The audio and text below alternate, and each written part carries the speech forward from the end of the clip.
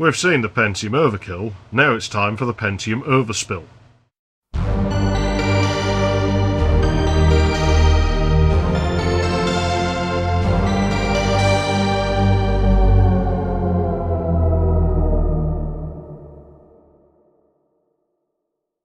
Hello everyone, I'm High Treason, and I think anyone who's been messing with this stuff for a while probably is steadily amassing a pile of hardware that's kind of neat, it's kind of interesting, but you're never really going to use it.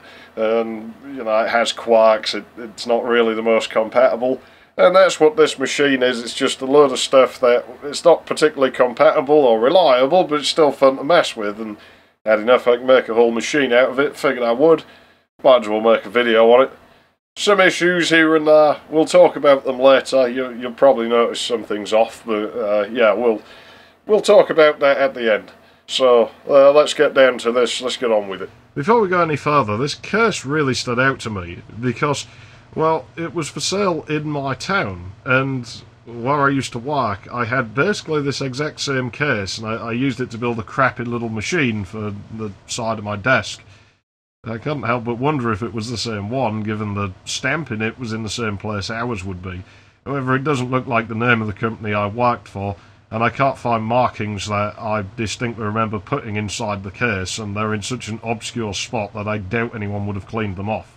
So yeah, it probably isn't my old case, but it's kind of neat, it's close enough I suppose. On the subject of the case, it really is quite plain in its design. It's nothing too special, very mid-90s, has no turbo display, it does have a place to mount one behind the black panel. Otherwise, CD drive, floppy drive, that's what's at the front, it's no big deal. The back of the system is a little more interesting, yeah, power supply, AT keyboard port, standard I/O, but you'll also notice the SCSI and a weird looking VGA card and a rather well known sound card we already talked about. This is a system whose platform would be a little hard to guess if you didn't know what was in there. The position of the SCSI and VGA card suggests either the SCSI is PCI and the VGA is ISA, or else the system's all ISA, which would mean it'd be an early 486 at the newest. At best, if the SCSI is PCI, the VGA card might be VLB, implying a later 486 with a VIP board. Of course, we know it's neither. Inside is this weird motherboard, which seems to be from an AT&T plinth system, or possibly a globalist. And George Soros and the globals, the New World Order. I'm not sure because I can't find one anywhere, or any pictures, so I'm guessing it didn't sell well, whatever it belonged to. And whilst this is a pointless detail, it's not square. Yeah, it has this weird little outcrop at the top, and it makes it difficult to fit into some cases, if not impossible. It's not the only board I've seen with this kind of thing. There was a Socket 7 board, I think made by Zeta, which had a much more pronounced slant along its right edge, or would that be the front edge? Our board here is Socket 4. It already makes it unusual purely because it's not really a very widespread socket. And this board had to go a step further and include VLB slots. 2 of them are present, 1 of them's unpopulated. As so few Socket 4 boards are in circulation, they might actually have an alarmingly high proportion of boards with VLB slots. Certainly more than Socket 5, and to be honest, it's probably even a higher ratio than 486, if only because there are tons of those little boards with PQFP processors for that platform, all of which are ISA only despite being made late on. I mean, let's be honest, there are fairly few Socket 4 boards left, and people are bound to keep the weird ones like this. You'll notice the Opti chipset. I've never had this on any other board, and it seems to be a little finicky, maybe a little unstable, which has been par for the course with Opti chipsets in my limited experience with them. They made good peripherals, but motherboard chipsets, once it's set up the way it wants to be, it will usually work. I bet my SYS 500 one is faster though, and it certainly works better. There's also this smaller chip which acts as a bridge. Yeah, that's right, it's not real VLB. Instead, they hang off the end of the PCI bus, but it doesn't seem to disable any slots per se. It does affect stability if you try to use all of them at the same time though, so that's worth bearing in mind. That might just be the Opti chipset being a bit crap though, I don't know. It's not really the best motherboard in the world, this thing, for reliability. Still, it means we have VLB to PCI instead of genuine VLB, and so it may be a little slower than the real thing. I can't really imagine you would have real VLB on a Pentium board, so expecting that would be unrealistic. The board does have a clock divider for this though, so, well, it would have no problem with faster clocks that Pentiums run at, unlike you'd run into on a 486DX50 or Next Gen 586 for example. And on the subject of clocks, the motherboard has no D-Turbo, but it does offer some unusual clock speeds for a socket 4 board. So I hooked the turbo switch jumper to one which will let us run things at 33 MHz.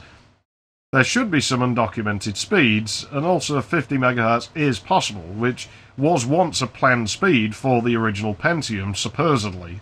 So we would be able to test that.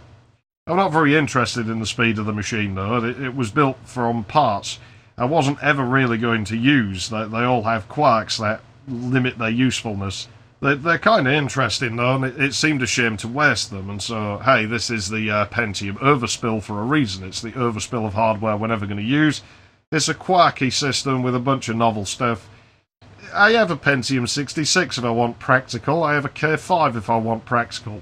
You don't always have to build a practical system. As long as you're having fun in this hobby, I guess that's all that matters. By all means tell me this thing's a heap of crap, because in many ways it is. It's just a particularly fun heap of crap. The SCSI card is just plain old Adaptec 2940 stuff, not the Uwu version. NIC is a Realtek. Turbo LED connects to this, so we get network activity displayed on the front panel. The motherboard has no header for a turbo LED. Obviously, regular MIO cards. I already have an entire video on this sound card, but yes, a Gravis ultrasound. Yeah, it belongs in here because, as we established, not the most practical card. It's a bit of wankware. Probably fit well in your Pentium Pro quad fucking CPU 3DFX Slide Windows ME machine. What we haven't talked about yet is the VGA card, and it'll probably get its own video someday. It's a Peacock Movie Media. It's a combination VGA and video capture card. It uses the ET4000W32P, but it doesn't use the Viper chip for video acceleration, instead using this third-party Thesis one for video scaling and such. It does seem to work. It also offers a TV tuner and a couple of other inputs. These seem to write over the frame buffer directly rather than use a feature connector pins. We can still view captures in higher colour depths. And strangely, the card doesn't even use a special driver. It uses the standard ET4000 driver. Any of those will work, and the video capture part is handled largely by software. It's a little strange, this application. Also, the feature connector is still present, and it can be used. I considered installing an MPEG card and connecting it to there, but as this system is fast as it is, it wouldn't really need it. My 66 MHz Pentium can almost play VCDs in software, and only just barely benefits from its own scenic decoder card. This thing runs, well, it's a Pentium Overdrive. It's a chip we've seen before, and it runs at 133 MHz. It essentially been the P54 core from Socket 5 CPUs. We tested it already, so I won't be going over it too much here, but yeah, we did get some weird results with this. The CPU has access to 512K of level 2 cache, half that of my main Socket 4 system, which has 1 meg. There's also 32 megs of RAM installed, most likely, but I keep borrowing it, so we might be on 16 or 64 or God knows when we test this. I don't like the cache implementation. They have double sockets, but if you want 1 meg, you have to do it with just 8 chips. Kinda sucks. You might recognise the hard drive as the one I had in the T6600C. I'd taken it for use in the DX50, but decided to move it here. I'm not sure the DX50 will ever get its SCSI back, whether it'll go to IDE, as there's not really much advantage to having SCSI in there, and I only did it to see if I could get away with it, which I did, so I guess I was just lucky. Anyway, we'll see. The hard drive isn't exactly the fastest, but it's not really very slow either. I do still like this NEC CD-ROM drive. What with the controls and the LCD, I'm fairly certain it started as an external drive in a caddy. You could carry it around and use it as a portable CD player. In a PC, you can actually still use the controls that way to play CDs without an application. So, yeah, you can totally listen to the Mad Panic Coaster soundtrack or something while you're working in DOS, but I don't spend too long on this machine, so I don't do that very often. Shoving power into the machine will get us into this slightly awkward BIOS, which isn't even the original from this board, because the one it came with was quite locked down and annoying, and it had stability issues, didn't support overdrive CPUs, barely seemed to support regular P5 CPUs, had problems with PCI cards, had problems with, ROM BIOS on peripheral cards, i.e. the SCSI wouldn't work. So, yeah, this one's a little better. Beyond that, we can, of course, boot DOS and Windows. We know the drill by now. And we can play with the interesting stuff, namely the Peacock card. It actually seems to be pretty capable, and it works quite well, but it is also extremely speed sensitive, where it really, really wants a 33 MHz VLB clock. Anything higher and even most lower speeds will stop it from working. They won't damage anything, but until you put it back to 33 MHz, it ain't going to work. Of course, as we established, this board has a clock divider, so at 66 MHz, divide by 2, it's running at its intended speed. And it's not that unusual for video cards, things related to video, to be quite sensitive. My WinTV Celebrity really insists on a standard ISA clock. My Scenic MX2 really insists on a standard PCI clock, and there's not much leeway in either direction. Still, the picture on this Peacock is pretty clear, and the latency is extremely low, but if I really analyse it, it is there, and it is detectable, unlike with the WinTV Celebrity. Unfortunately, there are no capture tools included, and whilst I could try to use a third-party tool, I wouldn't be able to show this today due to some technical issues that have cropped up before we could really try. So we might have to come back to this, and I think the card probably does maybe deserve not necessarily its own video, but we have some other capture hardware that we could throw in there. Unfortunately, my Atari 7800 wouldn't work with it, but then nothing ever manages to tune into those because their RF modulators are notoriously bad. Dreamcast worked fine with it though. Played like shit because the only controller I could find was a bit broken. However, yeah, the card does what it's supposed to do. Of course, nothing will ever remove my preference for the Pentium 66's setup with the WinTV Celebrity, but that's because I'm a little biased, as, well, really that was my first capture card, or the first one I ever used. Not that specific one, and I'm not even sure it was the same model. I suspect it was a high Q, and I only had it on loan from somebody, but yeah, obviously, I'm always going to gravitate towards that as a result. I suppose speed-wise this board is generally slower than my 8-bit PS5. We know that board quite well, but again, I don't really care because the point of this machine wasn't to be that fast, and as I've always said, benchmarks are interesting, but they're not the end of the world, and if the machine's doing what you want it to do as well as it needs to, it doesn't really matter what numbers come out, they're just fucking numbers, and this machine is doing its job as well as I want it to.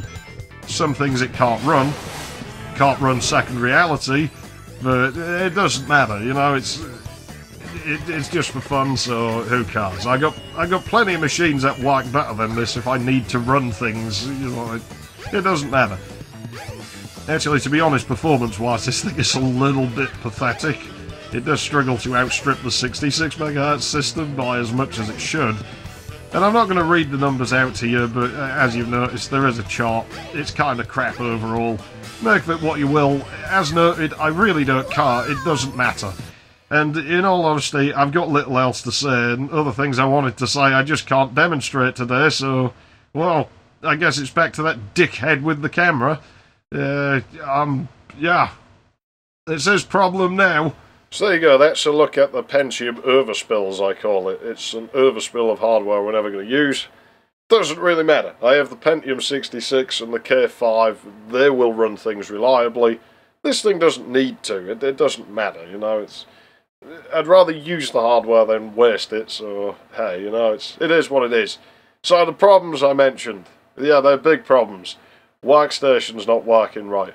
Not 100% sure what's wrong with it, but there's something wrong with the PCI Express on it. I thought my StarTech card had stopped working. I was literally using it, then I closed the application to go and do something else.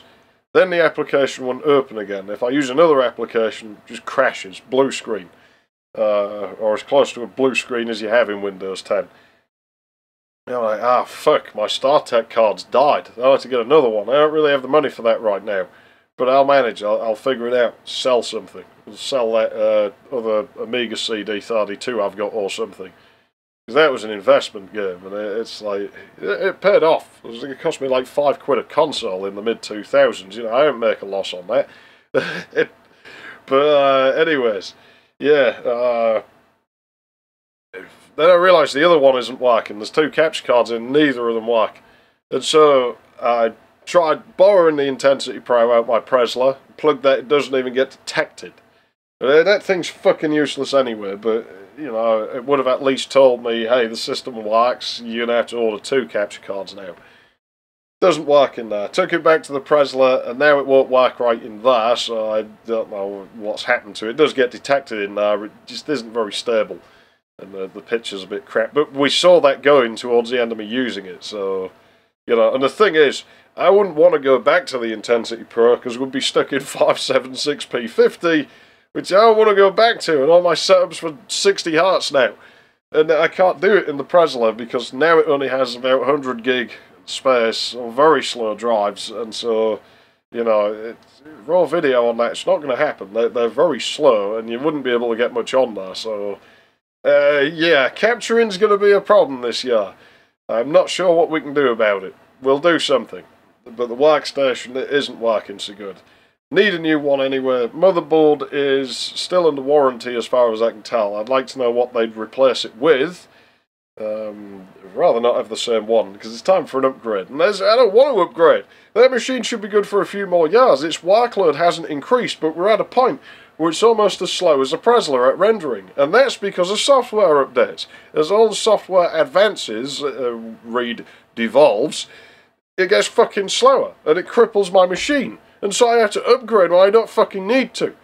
And I'll be honest, it's probably the last upgrade I'm going to do. Like, once whatever I replace it with, probably a W2200, once whatever I replace it with is done, I don't see myself upgrading again. Like, at that point, I'll just buy a cheap little netbook or something, or whatever the fuck everyone has now, and I'll just make do with that and just become a fucking consumer, like, user, you know? Because I do this for fun, and the fun is rapidly going away, because trying to do things on modern computers is a pain in the ass. The hardware's fucking horrible, the software's fucking horrible, nothing fucking works, everything takes 10 times longer than it should, the interfaces are convoluted because they break all the fundamental design principles and rules of UI design that have been established for years, and it's annoying. I don't enjoy it much anymore. I still enjoy it enough to do it. It's going to be a long way yet until I stop, but I will stop someday. I can't do this forever, and it's starting to piss me off. I'm tempted to do a video on it, because I have a theory on it. Like, the people who design this, they use fucking iPhones. They don't use computers.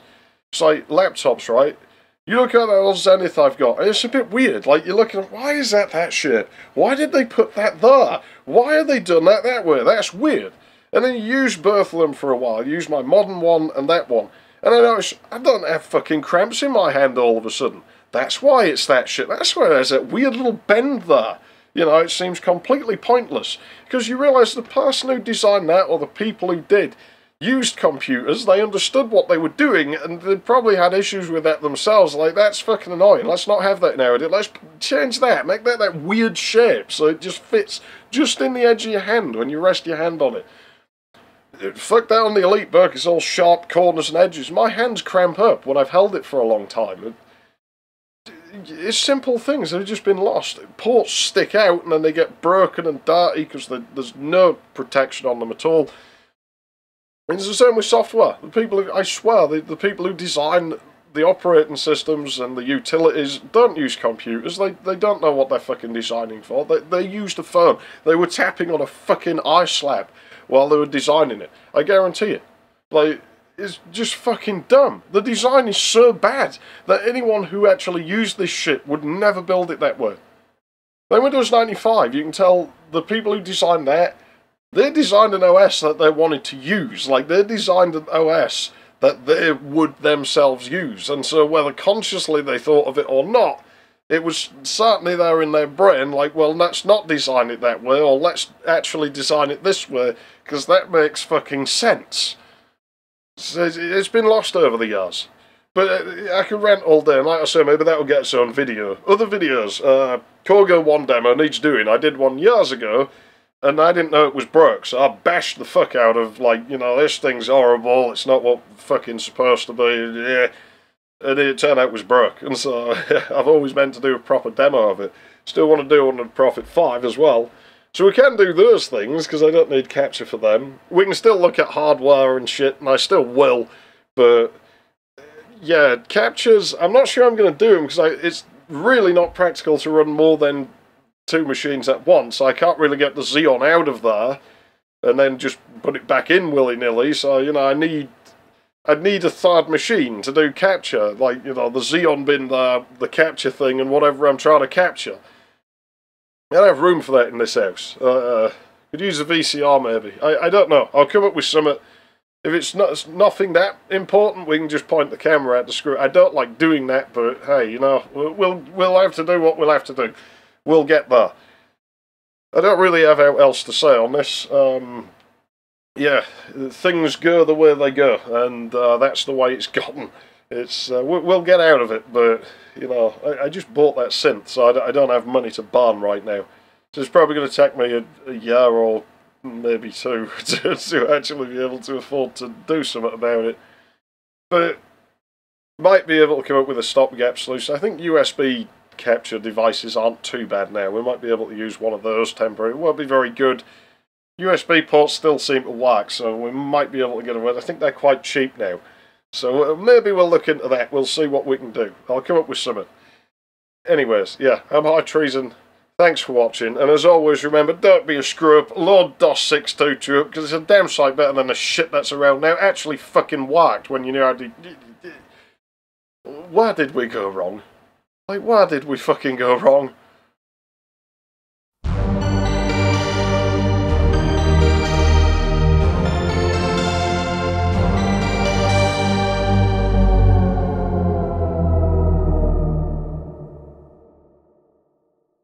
I mean, you gotta admit, yeah, post-video rant, you gotta fucking admit, it's pretty fucking it's pretty fucking pathetic, isn't it, really, you know? Most of the shit we have on this channel is like 20, 30 years old, sometimes older. My 6 MHz 286 is fucking ancient, that decrepit piece of crap. And that thing still pretty much works, it's needed a few repairs here and there. And it is repairable when it breaks, you know. It's not like the ISA bus on it failed. It will eventually, because that board's kind of growing and warping, and eventually the traces will go. Yeah, it's actually getting bigger. It doesn't fit its mount holes anymore, because the board's getting bigger and bigger. Like, it's actually bent the case. I had to take some of the mounts out and just put felt pads underneath. I've seen some... I had a TV that did that once, and the traces broke in that, and the sound didn't work. I mean, you can just reconnect them, but... Again, you can actually fix it. The ISA bus hasn't failed in there. PCI Express bus on my Xeon fucking dead. The intensity card seems to be broke. You know, it's, as soon as you get to the 2000s, it all starts going to shit, doesn't it, really? It's, I'm not entertained. I'm really just not entertained. It's stupid. Like... Is it really wrong of me to expect this shit to last like 20-some years? I don't, because I'm not that stupid, but... It's expensive now! Like, when I bought a machine in the case 7 days, you could build a fully working machine for less than 100 quid. If you bought it all brown box, and especially if you knew the guy who owned the computer parts supply shop, like at the top of Princess Key, that used to kind of help a bit as well, but you could build a machine for like less than 100 quid, and it would be perfectly good, perfectly usable. It wouldn't be the fastest thing on the planet, but it wouldn't be awfully slow. Certainly not to the extent some of the shit is now. You know, you'd at least get a 20 gig hard drive in there. Now 32 gig. Yeah, what the fuck is this? When did that become acceptable again, to have like a sub 500 gigabyte hard drive in 2020 whatever we're on now? Like, no, fuck you. I won't have less than 500 gig. Give me another year, I won't have less than 1 terabyte. I won't stand for it. There's no excuse. And those machines, they won't last long. You get maybe a couple of years, and they start breaking down. Your capacitor plug was at its peak. The parts you'd put in there were the cheapest shit you could get. You could usually stretch him to 5 years, if not more, if you had the patience. And you weren't mad when they died, because it's like, I got a whole fucking machine for under 100 quid. Once it's done a few months, it's basically paid for itself. You can't do that now. This shit costs, like, you know, well into 3 figures. Workstation, well into 4 fucking figures. I expect better. Like I said, motherboard's still under warranty. Supermicro's been good on warranties to me. The one time I had something broken years ago, and it was broken shipping as far as I could tell. They did replace it, so yeah, I might be able to save a bit on that if I can find out what they'll replace it with. If it's going to be another one the same model, I'm not interested, because, like I say, software updates, they fucked me over. I need to upgrade. Apparently it's a Haswell issue, but I don't believe it. I think it's more a let's sell hardware issue, because nothing's evolving anymore. Video cards, I guess Intel's going to get a monopoly, because, hey, you know, the Bitcoin is, and it's not even a thing anymore, but the prices just never fucking came down.